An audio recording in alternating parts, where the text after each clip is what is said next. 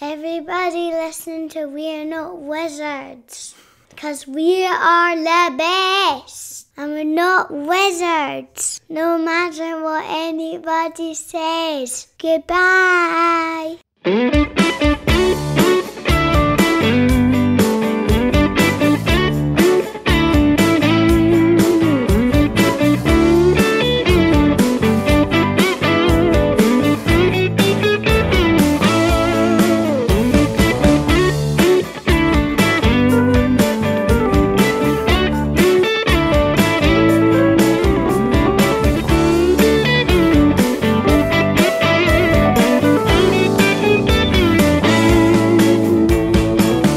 Hello and welcome to another episode of We're Not Wizards. My name's Richard. I'll be your host for June. Because we're in June. Isn't it exciting? Halfway through the year almost. Could you believe it? You know, and time has flown since way back in December, where as some of you are probably aware, I ran a very quick kind of Kickstarter. Well, not a quick one, a long one, an overly long one, a ridiculously long one. It was just kept on going on and on and on. I think people were actually rather glad it finished when it finished. But out of that, I got talking to a gentleman who not only he did a lot of things. He kind of backed us on the campaign, but he also changed his name. I don't think he's done it officially. I don't think this is something that you see on his driver's license or his badge at work or anything like that. But the gentleman in question is a gentleman by the name of Henry So, and he was unofficially, he's still officially known on Kickstarter as Henry So Not a Wizard, and he's joining us tonight because for a chat, you know, nothing to plug. We're just going to have a chat about things like Kickstarter from his point of view and everything like that. So, hello Henry. Hello there. How are you doing? I'm good. How are you? I'm okay. It's almost Memorial Day, so I have tomorrow off, and we're good. You got any plans for tomorrow? No, I'm a somewhat boring person, so I don't do much. What are you gonna do? Are you just gonna get up, roll out of bed whenever, not have to get up at the crack of dawn to journey into work? Yeah, any plans? You're just gonna take it easy? Well, that would be nice, but probably my biological clock will wake me up at the usual 5:30, and I'll be up and about. Just for that, I'll be trying to get back to sleep, and your eyes will be wide open like a cat that's caught in some kind of headlights or something like that, and you'll be just like, guess I'll die then. Yeah, the only way that won't happen is if I stay up until 4 a.m. and then go to bed. But that's not really good, so I'm not going to do that. Are you telling me you've never ever stayed up until 4 o'clock in the morning in some kind of video game like Haze, just trying to get one more level completed? You've never ever done that? Not for video games, but I have done that. Okay. I absolutely have done that. Oh dear. I mean, as I say, the reason that we're talking is because you backed us on the Kickstarter campaign, but you're a regular on the kind of the Kickstarter kind of platform. I guess what I'd like to know, and it's always interesting to find out kind of people's journey in the kind of the cardboard space, is how did you get kind of involved in the kind of the tabletop hobby to kind of begin with? Well, let's see. I think around 3.5 years ago, on Thanksgiving, my cousin brought out Pandemic, and we played, and I had fun, and I'm like, that's pretty cool. And, well, then I dove in. Were you aware of the existence of kind of like board games at that time? Had your cousin been kind of gently kind of trying to make persuasive arguments for you to kind of play kind of board games, or was this, you know, were you aware of their kind of their existence in that, and the kind of the level that you're aware now at the time? Well, I mean, as a kid, I played, your typical kid board games like Monopoly and whatever. And in high school, we had a social studies club. And on social studies club, on Thursdays, we would play stuff like Stratego, Fortress America, Axis and Allies. So I did play those, although we never finished anything because, 3 hours was never enough to play a game of Axis and Allies. And of course we didn't, we were just like, okay, let's pack up, and we never finished. We got to the middle of the war and that was it. Yeah, exactly. So when will Henry return from the war? Right.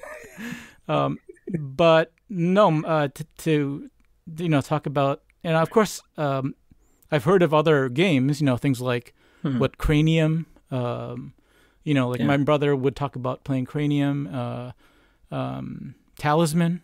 But I had never played any of those, and honestly, my cousin was just trying to bring out something that we could do together. And so it wasn't like he was sort of trying to get us to play games. He was just, hey, you want to try this? And he was like, he pulled it out and we tried it. And really, that was it. What did you think of Pandemic at the time? Because, I mean, in a similar kind of vein, one of the first games I ever owned was Pandemic. And I think one of the first games I actually ever played with my kids at the time was Pandemic. I mean, what were your first initial impressions after you? I mean, first of all, did you win? I mean, did you manage to cure the diseases, or did you lose? Oh, we lost that first kind of game. We absolutely lost. I mean, it was the first game for most of the people playing, honestly. So we didn't really know what was going on. My cousin, of course, knew his game, but but he's not the alpha player type, so he wasn't like, you should do this and do this. So we were just like, okay, well, there you go, 8 whatever outbreaks or whatever they call them, and it's over. I mean, it took us about an hour to lose. so there was that. But we all enjoyed it. I mean, we enjoyed sort of like, arguing about what to do and figuring it out. And sort of towards the middle, we sort of had an idea of how we could win, but we knew it was over for us by then. But we played it out anyway. And then people had to leave, so we couldn't play it again. But I think the interesting thing about Pandemic at the time, especially when we played it for the first time, was it was the first game I guess I played where there was a win condition, but it wasn't the case that there was definitely going to be somebody that was the winner. And I think that was definitely something that my kids at the time were extremely surprised about actually even explaining the rules, because their first thing was, well, how do you win? And it's like, well, you win by curing all the diseases. And it's like, is that and how do you decide the winner? It's like, no, if we all win if we manage to survive this. And I was like, you're using if a lot, Dad. And I was like, yeah, I'm using if an awful lot to describe this game, because I'd heard how difficult it was. And obviously we played the first 2-3 games, and we got annihilated to the point where the kids were like, I don't know what we should do. So we took away, I think, the random element of deciding who your starting player was. And I think we just, we picked kind of like the same 3 or 4 people every time we kind of played, and we did kind of manage to kind of beat it. But it was kind of interesting to, when we lost, for the kids to say, well, what happens now then? It's like, no, that's it. The game's, you're finished. You're, everybody in the planet's dead. That's it, over. You don't continue. And they're like, oh, can we play again? Kind of thing, which was kind of cool. Where did you move from Pandemic then? Where did you go in after that? Well, what happened after Pandemic was I jumped in to find out, hey, what is this, board game thing about? And YouTube, was obviously there's tons of stuff on YouTube. So the next thing I did was I started watching Will Wheaton's Tabletop Oh yeah. Because honestly, what it is, I went and I searched for board games, and on Google, and Google pointed out YouTube, and the first was one of the episodes. I don't even remember which one it was. And so I watched that, and I watched the people having fun, which I think that series, the tabletop, which is sadly gone, but I found that series they did that very well. Like having fun with board games, as opposed to like trying to tell you how to play or show you the mechanics or whatever. So I watched a bunch of those, and then I picked a couple that I wanted to try out from that series. Okay. And so the next two for me were Tokaido and Takenoko, because they're drastically different type of games. Oh yeah. But like, because I guess the theme, the whole the Eastern theme, sort of caught my eye, because I'm a Chinese, so right, okay. I don't know that it's necessarily that, but it just caught my eye, and so that's where, and then from then it was more this, and then finding out about the Dice Tower, and it just sort of like, and then I just dove in. That was it. Was it easy? I mean, were you then in the situation where you were having to persuade your friends and your acquaintances to kind of jump on the game train as well? Because the best thing about board games is it's really easy to buy lots of them. The worst thing about board games is it can be really quite difficult to nail people to the table, and sometimes physically, to get them to kind of commit to actually playing a game. So did that encourage you to kind of find kind of groups to play in and kind of broaden your kind of circle, or did you kind of basically drafting your cousin again to kind of start playing games with you on a regular basis? Well, it was something of that. I play mostly with my family, honestly, and my extended family, cousins and so on, and I play whenever we have an occasion to come together. But honestly, that's not weekly, Yeah. So, but I've sort of become the, hey, he's going to bring board games kind of person in the family. And that's what I've been doing. You ever been tempted not to bring board games and just watch the kind of the faces of disappointment? It's like, why have I got to always put out here? Who am I? Am not I really. Maybe I'm not that far into the experience. I mean, honestly, it's only been 3 years, right? Yeah, I suppose. So that's a long time in board gaming. I mean, there's been sufficient changes in the kind of the market. So do you get regular games otherwise? Are you a member of kind of like local groups and things like that you go to, or do you rely on kind of like immediate friends and family to play?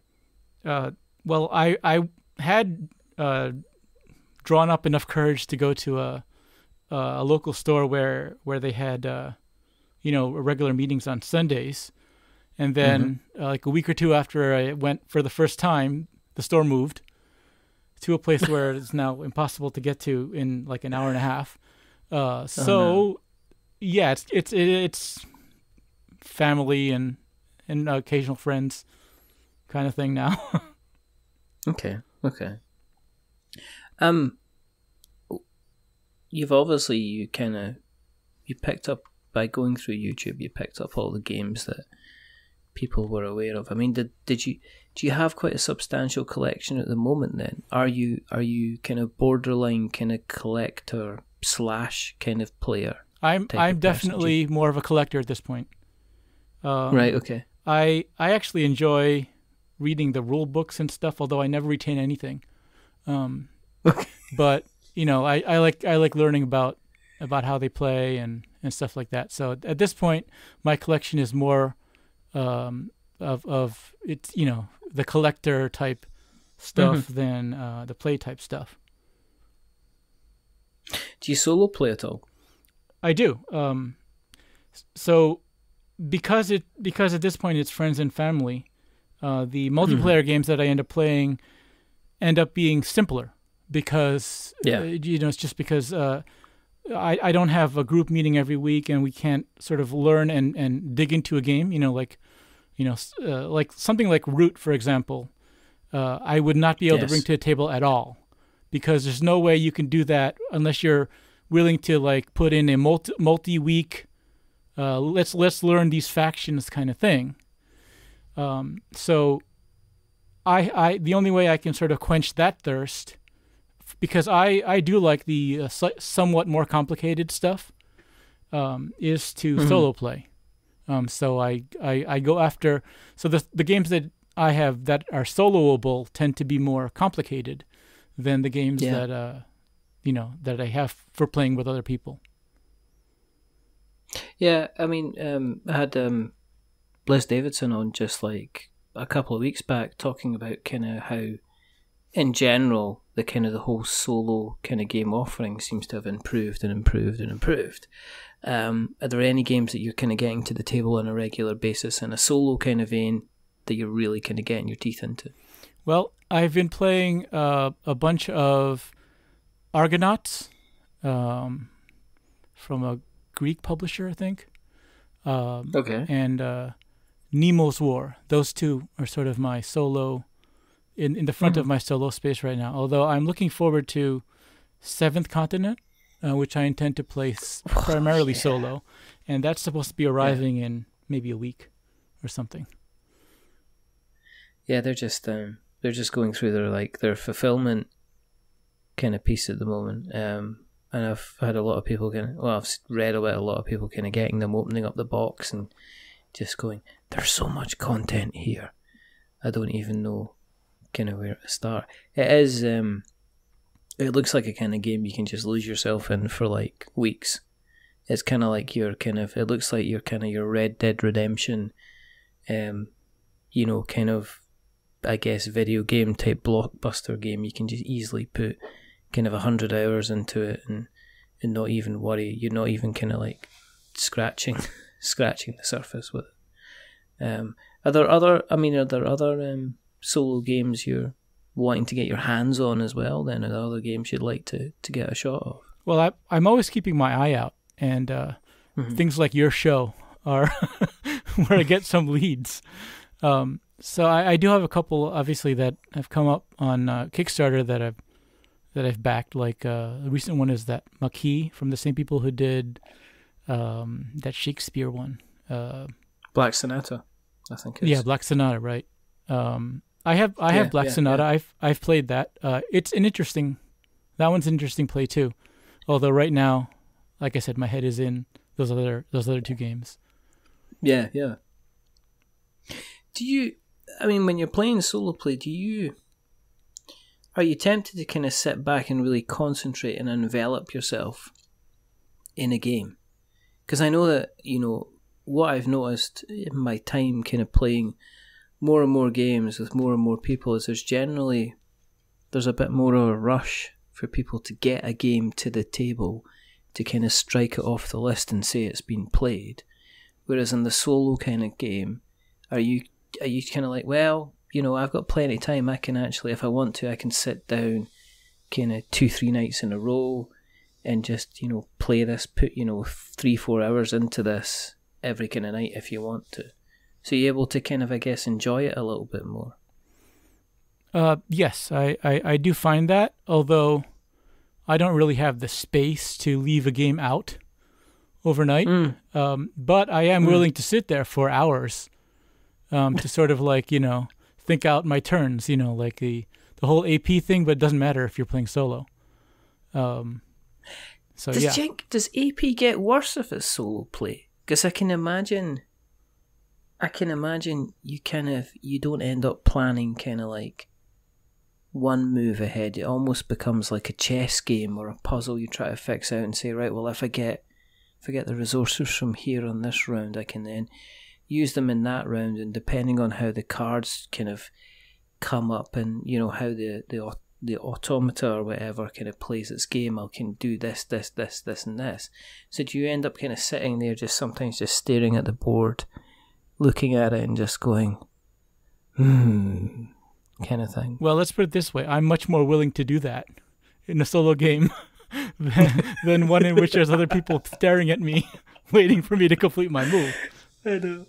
You can just imagine that. I don't know. I know that Colin, the play with games, he kind of gets AP. He actually has to sit there and apologise and say, "Sorry, guys, the AP is killing me here. I can't even consider the type of move that I'm going to be making," which is always tremendously good fun. However, I can see that on a kind of a solo game. You can just say, "Well, I'm going to stand up, refill my glass, get myself some grease-free snacks, and then sit back at the table and where we can go." With that in mind, though, are you more akin to look at kind of like more solo games now than multiplayer games, being aware you're more likely to get that to the table? Not really. Because there's so many other things that you can do solo, besides playing board games. So, I have a couple of them, but I wouldn't say, let's say, half my collection is solo games or even soloable games, because the main reason I want to bring a board game to the table is to play with other people. But there's always space for both. So I don't necessarily go for solo games. But one thing that I don't do is I don't go for like 3-player minimum games, because that is really difficult in my situation. I find it interesting. I was thinking about that quite recently in terms of I know a lot of games that claim they're 2 to 5, but they're clearly 3-player is the most optimum way to play the game, because 2-player it doesn't work. There's not that extra third person kind of putting the spanner in the works. I was playing Donning the Purple recently by Tompic Games, and that it was like, this is a 3-player game. You can play it 2-player, but the best way to play it is 3-player. And they were right. We had an amazing amount of fun playing Donning the Purple. It was really, it really was one of those games that just kind of really clicked with me, and I had a blast. And there wasn't kind of like a clear runaway winner at the end. It was still very, very close, right up to the kind of the very, very end of the game, which was pretty good. But it got me thinking, are there a lot of games which claim to be 2 to 5 player, but ideally they've always been designed to have, 3, 4, or 5. You're always going to have a better experience. Well, in my experience, it's really mixed, because I have games that claim 2 to 4, and it's obviously 2 players. This is a 2-player game where 3 and 4 are added on, and of course there are games which claim 2 to 5, 2 to 6, and it's really for like 4, 5, 6, or 3, or best at 3 or whatever. So it's really difficult to know. You have to sort of depend on things like that BGG thing, which I find that quite useful, where they have that people vote for the best stat according to the community kind of thing. That's rather helpful. But sometimes, I'm very shallow and the theme wins me over. It doesn't really matter. So I was like that. I'll be honest with you. I was like that with Root. When I saw the box, not to say the theme, but just like the art for Root, I was just like, I have to have this. Yeah, I didn't care. I didn't care what the game was about. Yeah, with Root, every time I see it, it's like, I want this game. But then I like think about it for a few minutes, and I'm like, I'll never bring this to the table. Although the recent campaign they had the soloable rules, so that was a real temptation. It's really funny because it's one of the few games where I think it's repeatedly visited the table. It's actually probably one of my most played games, to be honest. And it's not just most played by me. I will bring it to the club, and people will approach me at the games club and say, you haven't brought Root with you by any chance? Because they are hoping that I've brought my copy so that they can get a game. So the last couple of times I've been playing when I was playing Dawning the Purple, when I was playing recently kind of Fire in the Library, when I was playing those, there was another table they were playing like a 4-player game of Root, which was like a my Root, so it's still going to get plenty of plays. But my point was that it's one of these games that it comes back to the table again, and people go, look, I was looking through the rule book the other night, and it appears that we've played this particular mechanic completely wrong. That kind of happened on kind of 2 or 3 times, but it's definitely worthwhile playing it. It actually kind of leads you into the coin kind of games, those kind of games, because it is hard. It is basically a war game, and a lot of the coin games and stuff like that, they run some really good solo player stuff, and the way they run their automatic single player stuff is really kind of impressive. How did you start the jump into Kickstarter then? What made you go down that route? Honestly, it was Tokaido, which was like the second game that I went for. So when I went for Tokaido, I purchased a copy, and then I found out that hey, they had a Kickstarter which was long gone, long past. And I'm like, what the heck is this? And then so in searching for Tokaido, one of the search results was the Kickstarter page with that the super deluxe whatever the heck they had with the painted figures, and I'm like, I wish I had that. And then at that point I'm like, okay, well I better check this Kickstarter thing, and that's really what started it. Is it different kind of like having having a game kind of straight away and then the Kickstarter? I mean, are you more likely to be a Kickstarter backer than just going ahead and purchasing it, or do you have a final balance? Or have you gone through the situation where you kind of like you just backed everything kind of left, right, and centre for a while, and then had a flood of games kind of coming in? I think I'm a little bit past that, although I did do that. Just say let's back anything that looks oddly interesting. I did that. I think I'm past that, and I'm a little bit more picky now, but I am not in the stage where it's one in, one out, which is I'm sure I'll get there, just based on my own my own collection habits. Just in the past, I've collected a number of things from like video games and DVDs or whatever, and it's like this rush in the beginning to grab what you can. At least for me, right?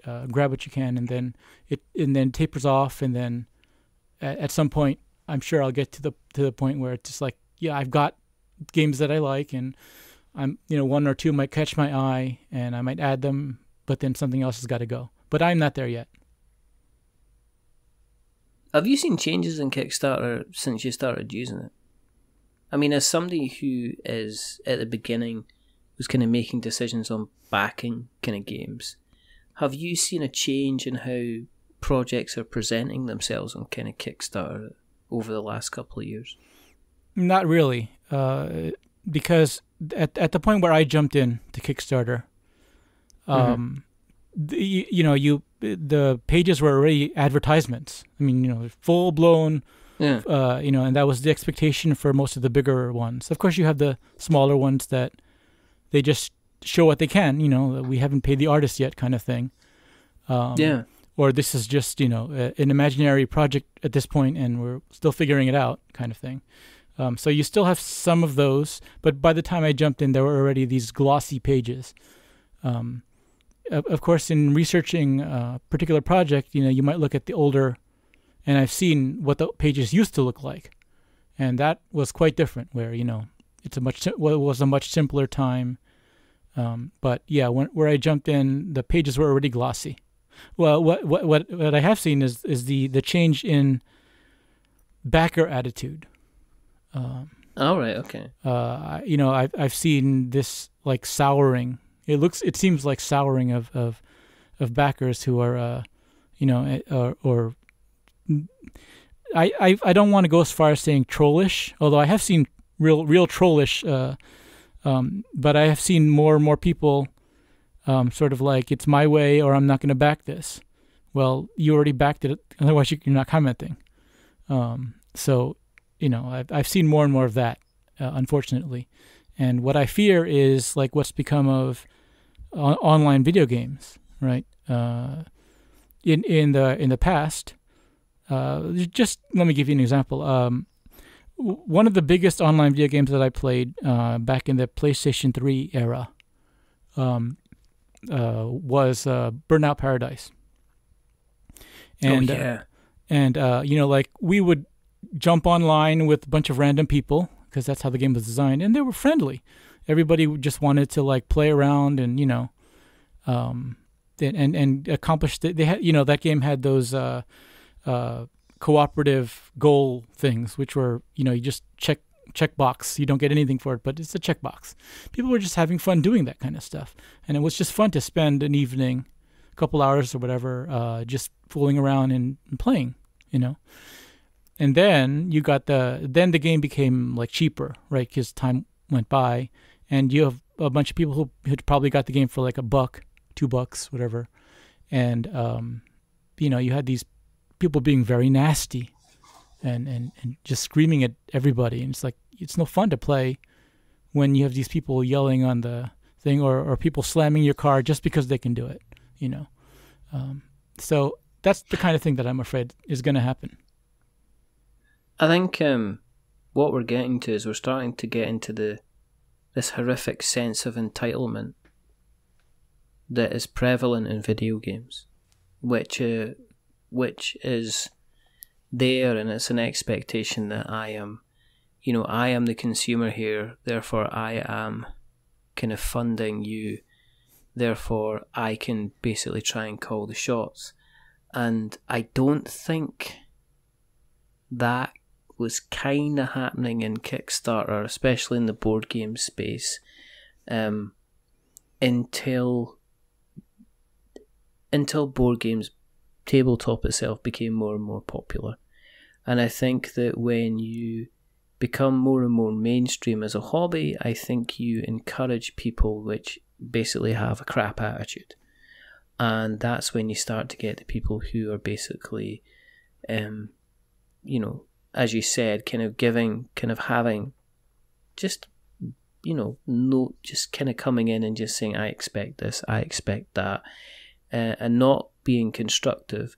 Whereas the Kickstarter that I was aware of, and I've been kind of involved in Kickstarter for too many years now, there was almost a sense of community that people not only wanted the person to succeed, but they wanted to almost support that person succeeding, and also a lot of people were kind of giving support out with what they needed to do as a backer.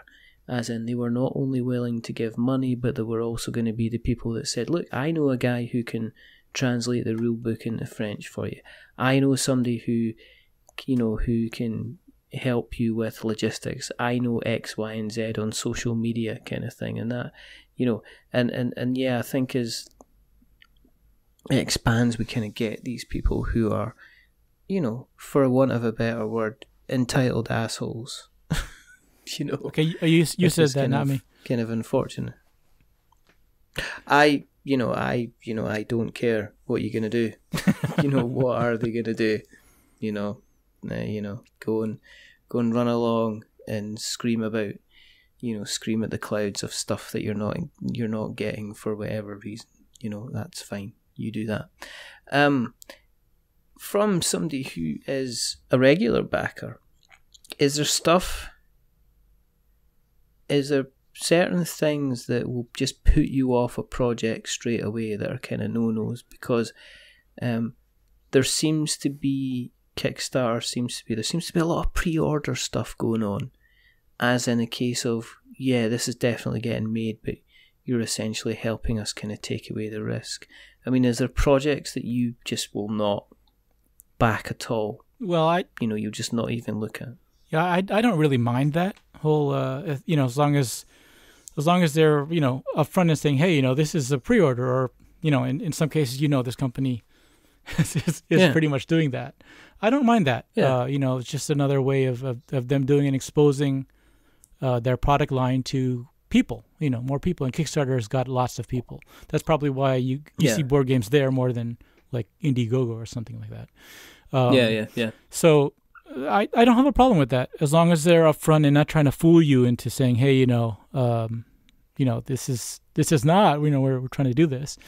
For me, the thing that would turn me off to a project is things like I'm not interested in this theme.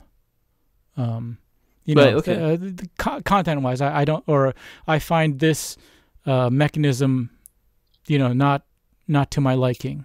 So I'm more there than this company does this or does that. But of course, on the other hand, if it's like a €200 project, I'm like, well, maybe I need to think about that kind of thing. Kickstarter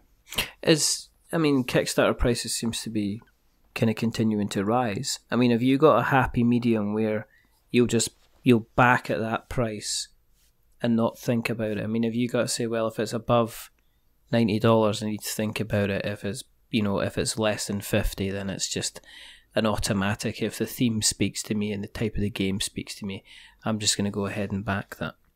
Well, my attitude out of budgetary necessity is I don't auto back anything. Nothing is an auto back. I always will spend some time reviewing the project, and sometimes that's reviewing the project before it appears. Like, if you get on some of these lists, they tell you, hey, my project's upcoming. Here's a preview page. So, I can do that before. But yeah, I don't auto back anything. And I do try to keep to a budget. Although sometimes I will like borrow from the next month kind of thing. But yes, there's that. You're currently borrowing from February 2022 at the moment. I don't go that far. But yeah. Yeah. One of the questions that comes up, I mean, normally when I see, are you a member of any kind of like Kickstarter Facebook groups and things like that? I mean, how do you find out about Kickstarter? I mean, and do you feel as a backer that the Kickstarter project creators are trying to find out from you what you want to see to back the game? Do you get that kind of sense of involvement? Okay, so on the Facebook thing, I don't really do Facebook at all. I don't even have an account. But that's not because of this, not following or not following Kickstarter. I just don't want to deal with the kind of thing you get on Facebook. Yeah. Okay. So I don't do Facebook. But I do like to get on mailing lists of companies that. A lot of the time when you do the Kickstarter thing, they're like, hey, do you want to get on our mailing list? And I'm always like, sure, I'll get on your mailing list. But honestly, how do I find out about something new on Kickstarter? Yeah. Well, there's the, tabletop games newest search feature. So that's the easiest way to find out about the newest stuff. So you're not actively you wouldn't consider yourself being kind of actively marketed to. You're not a person that you're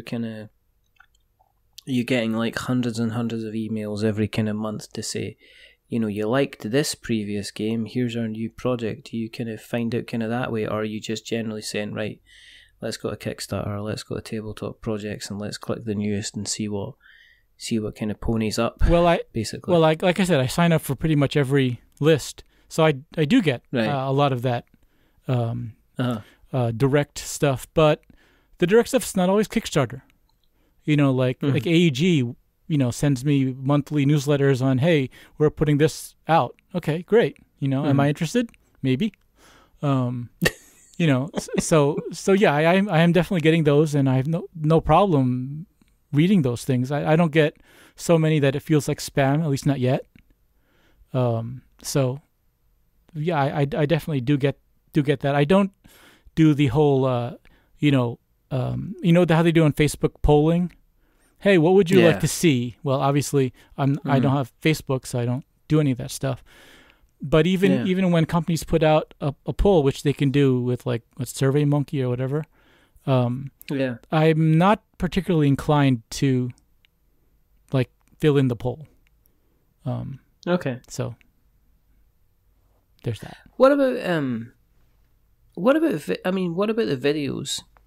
Because one of the things that the reason I'm asking you these questions is because I am a member of a lot of these Kickstarter groups. There's the UK Kickstarter one. There's the there's the crowdfunding Facebook. There's a lot of kind of like help groups out there, and all I see creators talking to creators.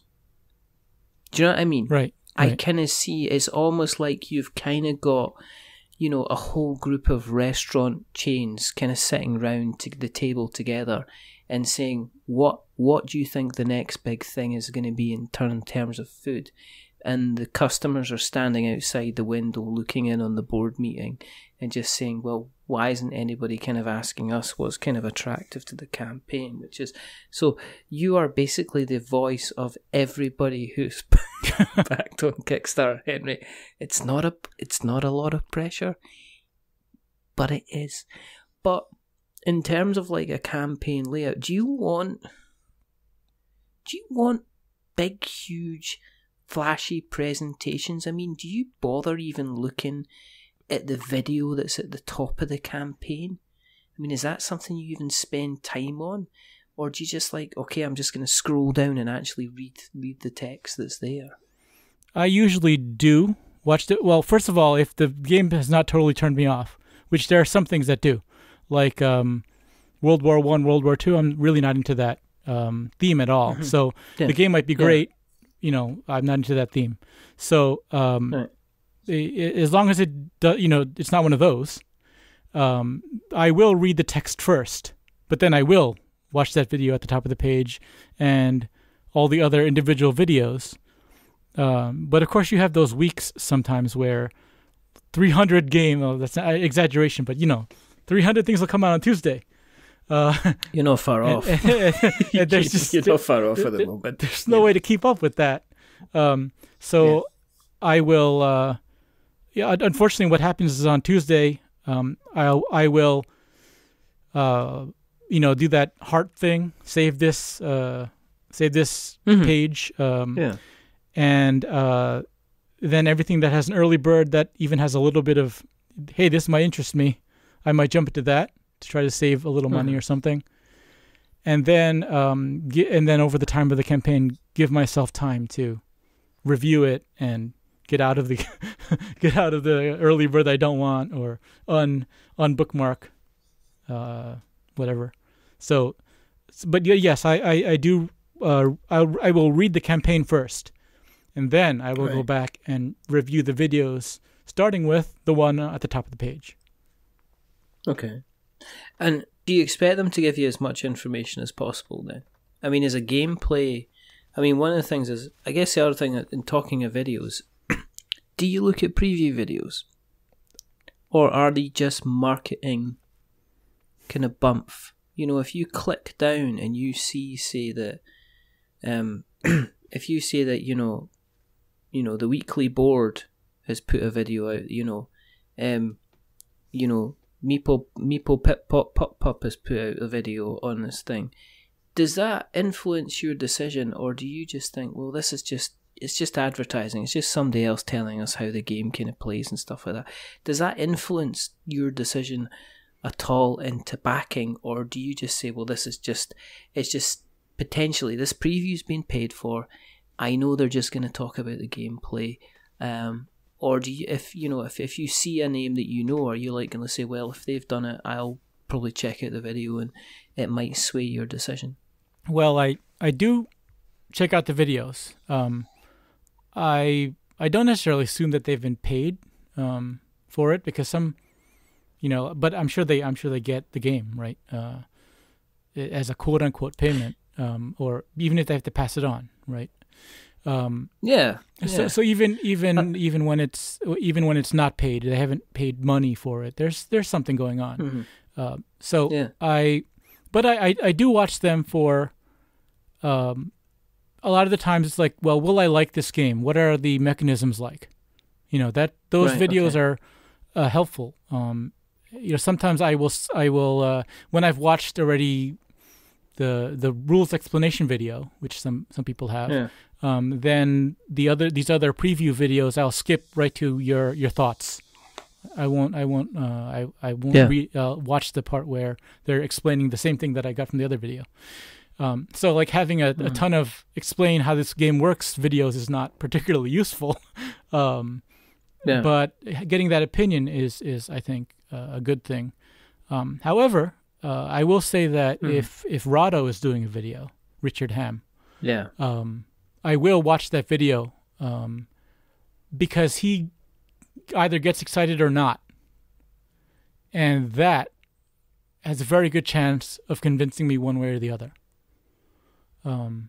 So, there's that. The other thing that I look for is a gameplay video where, it's not the creators of the game playing, some other group playing. And this doesn't happen a lot, but when that does happen, I do watch that. And what I'm looking for is to see how much fun they're having. Because if they're just sitting there and I'm going to move this piece here, okay, your turn. I don't know. Is that kind of one thing I want? So it's the experience, isn't it? I mean, this is what we're all kind of looking for. I mean, a game can play amazingly well in terms of its mechanics, but at the end of the day, if it's not a fun experience to play, then it'll just put you off. I mean, you're right. I mean, what is the point in playing? Is there anything?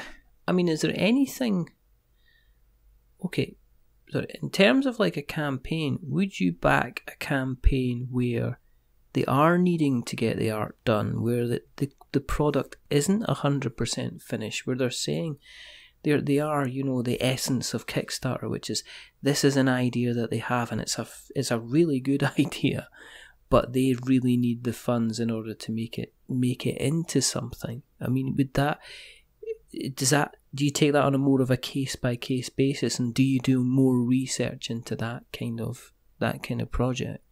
Well, so those kind of things, in my opinion, are more difficult to eke out. What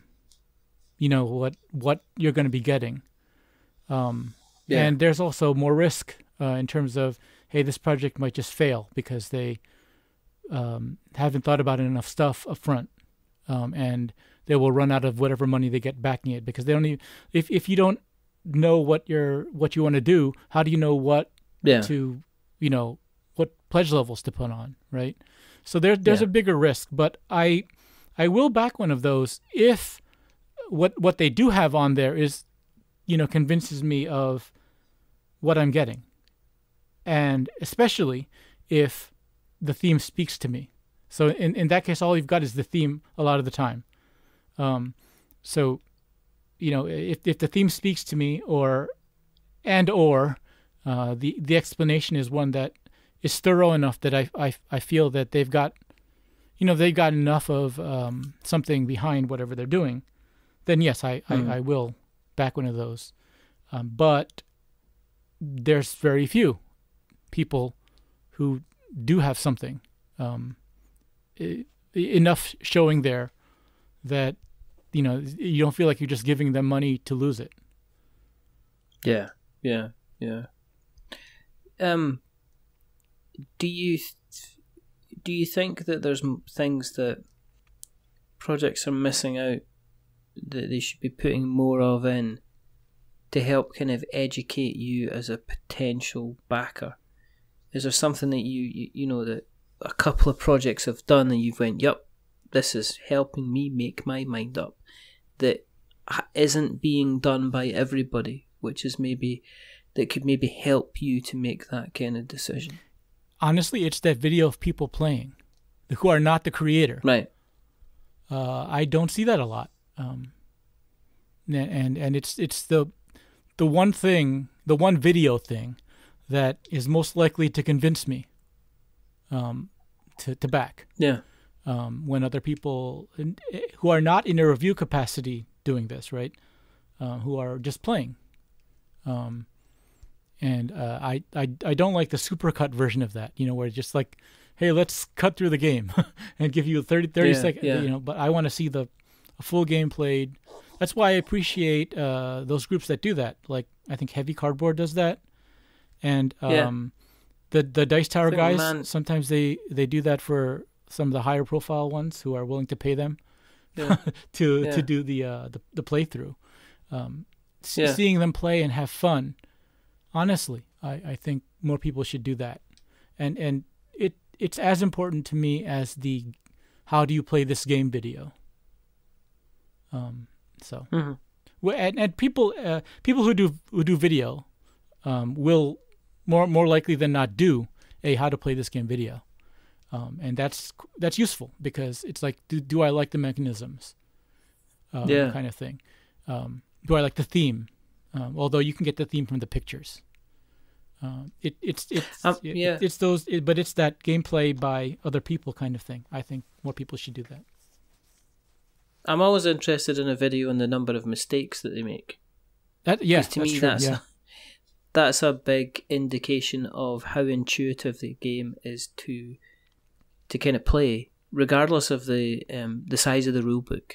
And I'll go back to Donning the Purple, and even say Donning the Purple and Root. Donning the Purple, Root, both similar sizes. In terms of Ravage, Dungeons of Plunder as well, which I should get a special mention because, again, it was the game itself was very, very intuitive to play. Donning the Purple became very, very intuitive to play very, very quickly, without references to the rulebook. Root, I love you and I will take you to the beach for long walks, but wow, you really need to sort out how your playthrough for the rule books, because there's too many little bits which aren't covered in the rule books, which kind of drove us up the wall to the point where I shouldn't have to be referring to something online to find out if it's true. It should be set out kind of in front of me. So it's always interesting, which is why I kind of like Rado's stuff where he says, you can spot all the mistakes that I make when turn on the Klingon, so you can see when I've kind of made a mistake, which is kind of interesting. Just goes to show that somebody who has still got a vast experience of kind of playing and explaining games, will still make mistakes kind of thing. And I'm wondering, well, is that his fault because of his high energy and what he does, or is that because it wasn't made clear enough, kind of like in the kind of the rule books itself, Well, a tangential thing first on that. One thing about turning on those Klingon subtitles is that it turns on subtitles and then you got to turn them back off for other videos. But that aside, that is one thing where it's good to have even that playthrough video of other people. They make a lot of mistakes. You have to keep going back to the book. I'll be like, hey, maybe I don't want this. Because not necessarily that the rule book is bad, which it might be. No. But that if there's so many exceptions to the exceptions, it's like I spend most of my time, looking through that rule book and delaying the game or whatever, sometimes when that kind of thing happens, like the first game that I had experienced with that kind of thing was, what was that? The Viking game, from Simon or Come On, whatever. I know the one you're talking about, and its face is on the tip of my tongue, but I know the one you're talking about. Whatever that game was, it's a vastly popular game, and you realize at this moment, Henry, there are going to be people who'll be screaming. Oh, I'm sure. In the street as they're walking down, hopefully listening to this in headphones. It's going, "It's this, you couple of morons!" They'll be like that. All right. Well, Okay. you and I are not as young as we used to be. So, I'm not, exactly. I- It's an actual miracle that I'm not sitting here with my underwear over my trousers, to be honest, like Superman. It's just one of those wonders that I remember to put them round the right way today. But the best thing about this situation is that none of us are frantically Googling to find out what that game is, and we're just going to leave that. Just going to leave that kind of sitting there. But no, I get you. I get what you mean. It's like if you have the immersion is a strong part of it, and if you're breaking the immersion in any way, shape, or form by having to go, oh, hang on, let me just check oh no, you can't. You get 4 resources, not 5, and it's like, well, where are we? And it's like, well, and you kind of continue on, kind of as is. Right. So with that kind of thing, I'm more apt to just like, okay, you know what? Let's guess on the rule, and then while you guys are playing your turns, I'm going to look it up, and then if we can back it out, we will. If not, we'll just keep going and we'll play it correctly next time. Because it's just like I don't want to sit there and spend 20 minutes delaying the game, trying to find this. That's the other thing about rule books, though. So the way they're laid out, sometimes it's really infuriating. But trying to find this obscure exception to that weird rule is sometimes very difficult. So I don't like delaying the game. I don't like I don't like being the AP one. Although I am willing to tolerate the AP ones at the table more than maybe some of the other people at the table. But I don't want to be the cause of the delay. I want people to enjoy the experience. What are your thoughts about the recent kind of spate, and I'm using the word spate, of cancellations by Kickstarter on certain projects? Primarily by Colossal. I mean, let's name them. I mean, what's your thoughts behind that? I mean, is that kind of like, is Kickstarter kind of finally kind of getting involved in its own platform, do you think? Because there are so many companies that seem to be using Kickstarter as a means to cash flow in some respects. It's actually, there's another one that happened recently with the project that I backed, Indie Board and Cards. They had their Kodama 3D suspended as well. Yeah, that's because it's interesting because they're connected with Stronghold. Oh, Stronghold. Okay, I was trying to. I made a comment. I was like, I thought they had joined with another group. Yeah, I couldn't remember the name. Yeah. Yeah, Stronghold has something up right now. Maybe it's the same reason. I don't know. Because I've been reading the BGG thread, and in fact, I have it. I've subscribed to it to see if there's anything new. And of course, there's 2 big camps, and probably many other smaller camps. But there's the group that believe that it's the whole unfulfilled project thing, and then there's a group that believes that. The whole simultaneous campaign thing. And of course, Kickstarter is in their rights to do whatever they want because they have their rules that say, hey, you can't be running a new campaign until the previous one has fulfilled, not just, completed, but fulfilled.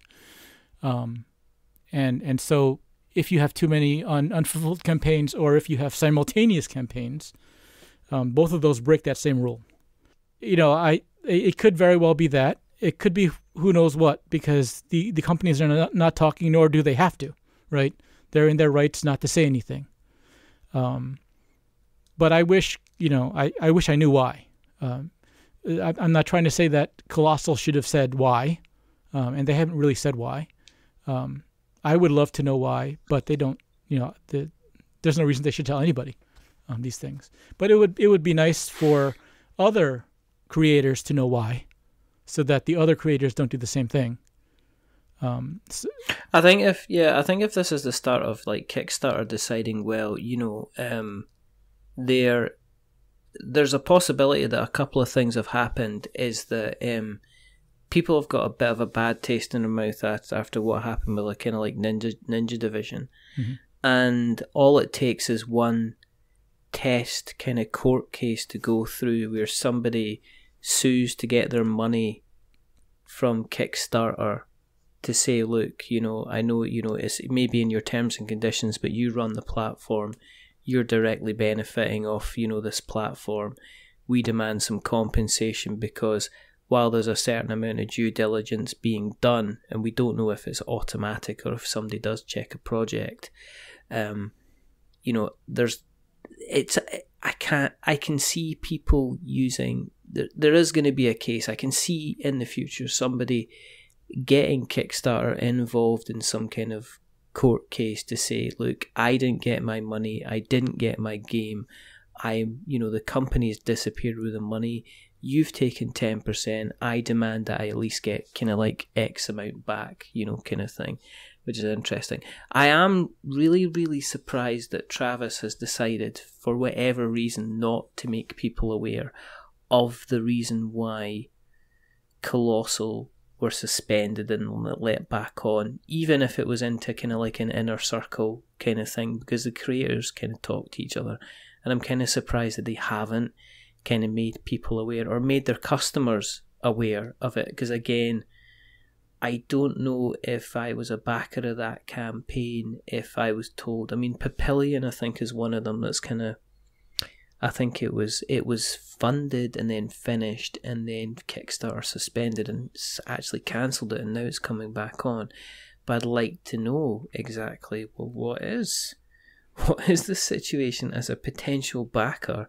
Am I going to end up, kind of committing money? And this is the other side of it. As you said yourself that you have a monthly budget.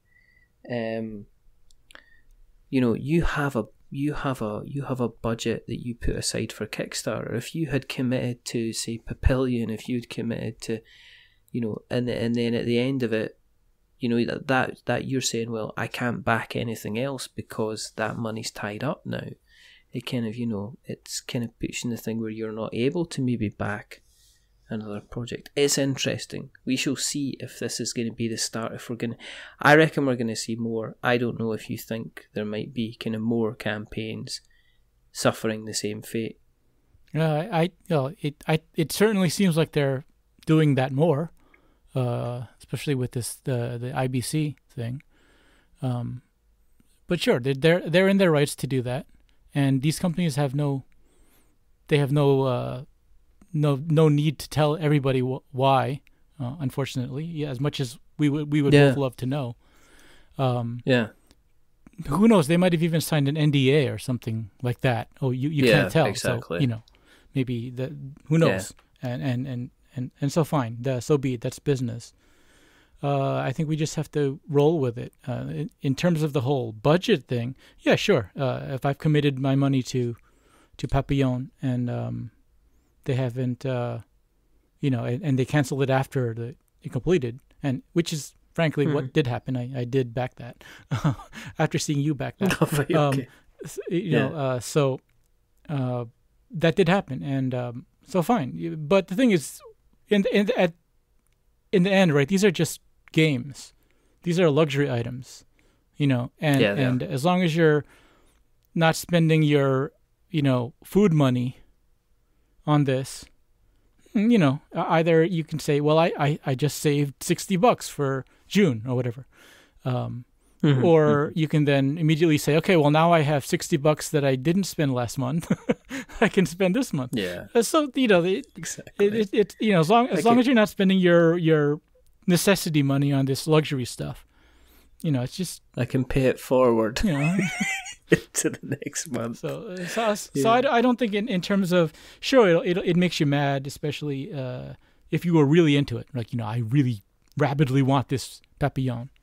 Like reading some of those comments, sometimes you get that feeling. But the thing about comments though is that people have to realize that behind this wall of the internet, there's a person, and you know, you can't you can't go around insulting everybody, just because it makes you feel better. There's people there, and if you're insulting them, they're being insulted, and this is a world of people. You've got to get along. Yeah, absolutely. Would you ever design something? Well,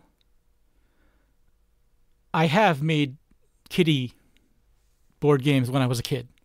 Right, okay. I had this roll and move Knight Rider game, some dumb stuff. Wow, no way. Oh yeah. Whoa. I probably have it in some notebook somewhere, but no, I wow. I am not a designer. No, just playing these games, and just even reading the rule books, it's like I would never be able to do that. I don't have that kind of brain. I'm sure other people do, but not me. I'm not that kind of. Maybe if I retire and I have like tons of free time and I can develop it, sure. but that's not going to happen for a few years. So no. Excellent. One last question. Okay. Sure. You are being involved in the zombie apocalypse. You're running down the street just like a madman trying to escape from the zombie horde. You stumble into a games emporium that has every single type of game that's ever existed. In the middle of the floor there's a cracking, pneumatically wheeled red trolley that has the ability to carry board games. Now you can have 3 board games. They can be any games at all. First edition, second editions, any expansions that you want. On your journey, you need to be aware of 2 things. You're going to meet all different types of people on your journey, and the answer to the question about what games you take with you is always going to be a yes to would you like to play a game. So what 3 games do you take with you, Henry, on your ongoing journey? Okay, so I would absolutely want a game that I can solo, and at this point, 7th Continent. And then I would probably want a game to bring a Go board and all of its stones, like one of those heavy Japanese that you could sit on the floor kind of boards, because I could, 1, use that as a weapon, and 2, if I'm in the zombie apocalypse, I have a lot of time to figure out how to play that game properly. And then the 3rd one would probably be something like 5-Minute Dungeon, which is like this crazy frenetic thing where you can just like quickly play with anybody kind of thing. Yeah. Cool. Excellent. Thank you very, very much for coming on. Well, thank you for having me. I hope this is not the most boring podcast for everybody. Oh, not at all. It's, as I say, we hear a lot from creators and designers and developers, and we very rarely hear from people who are kind of involved in backing campaigns and kind of putting your money into people's pockets to help them with their tabletop dreams for a lot of these people. So I'm sure a lot of the creators that listen to this show are going to be fascinated by what you have to say in terms of what you are looking for when you see a campaign on Kickstarter. But you've got nothing to sell. You've got nothing to sell. You've got nothing to offer. If people want to see you on the internet webs, I have a Twitter account. That's the only social media account I have, actually. Oh, okay. What's that? It's Inxi, INXI. There you go. Well, I can put that in the show notes so we've got notes to show. But that's pretty much it. Okay, cool. If you want to keep an eye on what we're up to, it's quite simple. Go to the internet, search for We're Not Wizards. You shall find us. There you go. Instagram, Facebook, Twitter, all the podcast catchers that have got the word cast and the word pod in them. Even Spotify, which has got neither, but still has us there. You can find us on places like YouTube. You can email us, magic@we'renotwizards.com. You can go to our website, we'renotwizards.com, or blog, we'renotwizards.blogspot.com. If you like what you've listened to tonight, and you should, and all you creators should be paying attention to what Henry had to say, because he's dropping knowledge and gold, basically. But if you like what you've listened to, tell somebody else, because it's always nice to have somebody else come in and start enjoying the show. And the other thing you can do is go to the Apple Podcast and you can drop us a rating, a review, or a subscription. If you drop us a subscription, we love you forever.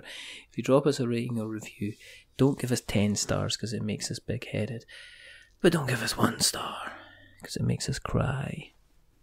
Give us something in the middle, like a 5, because it's average, and we're just a little bit average. But the person who's not been average, rather wonderful, rather fantastic, Mr. Henry. So not a wizard. Thank you again. So not a wizard. Exactly. It's official. It's on Kickstarter. You can find him. He's on there. Thank you again. There's only 2 more things to do. The first thing is to remember, he's got it in his name. There's no point in asking the question. You know, remember, we're many things, but we're not wizards. Are we wizards, Henry? No, but there's the temptation. Don't even go there. It's been a lovely time. Don't spoil it at the end. And the second thing is to say goodbye. So it's goodbye from Henry. Say goodbye, Henry. Goodbye. And it's a goodbye from me. Remember, stay safe, roll 6s, make something awful. And, yeah, listen to this. Listen to what Henry has to say. He's got some good information for you thinking about starting your Kickstarter campaign in the near future. But until the next time, goodbye.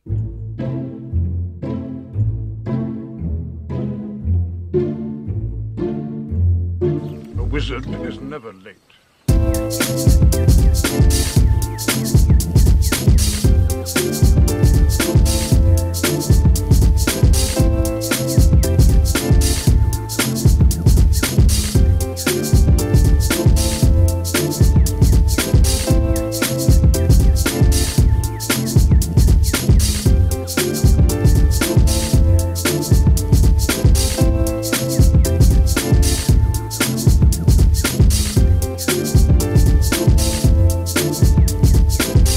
Nor is he early. He arrives precisely when he means to.